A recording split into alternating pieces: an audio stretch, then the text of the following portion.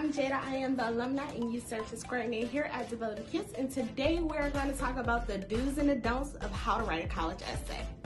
Writing a college essay is a long and tedious and stressful time. So here are some do's and don'ts of how to make sure that you come with the perfect essay.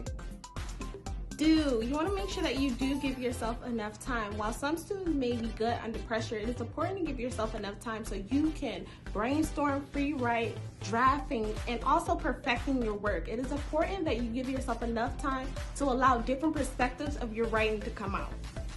Don't plagiarize. I know this one may seem obvious, but if you copy somebody else's work word from word or really closely, it won't really show who you are, and that's what the school wants to know, who you are. Do be honest. You are an amazing person with real life experience that affected who you are. While you may not have some out of this world story, it is important to be sincere when you are writing this college essay. They want to know who you are. Show yourself. Don't rely on spell check. While spell check does catches a lot of mistakes, it doesn't catch all the mistakes.